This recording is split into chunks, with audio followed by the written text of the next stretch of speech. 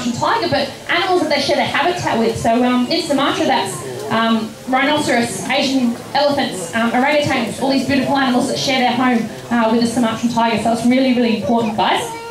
Now, as I said, we support the Sumatran tiger in a number of ways. Obviously, we do have a breeding program here at Australia Zoo, and that's not to release into the wild though, guys. That's actually to ensure that there is a genetically diverse population in captivity, and we contribute to that with our Sumatran tigers. But as far as field work goes, we actually send a lot of equipment, a lot of funding over to an organisation called Fauna and Flora International, and they have over in Sumatra law enforcement agents or groups that go out into the forest. They're called tiger or anti-poaching patrol units or tiger patrol units, and these guys go out into the forest and they take down snares that are set up trying to catch tigers like Charlie.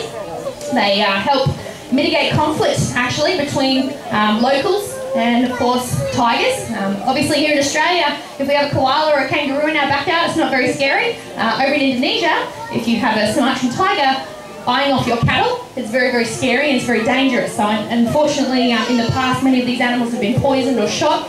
These tiger patrol units will actually communicate with locals and say, you know, if you ever see a tiger, ring us up, you know, we'll come and trap them and we'll take them away. And they do that quite a lot, and it's actually working, it's been very successful. These guys do a great job. They leave their families for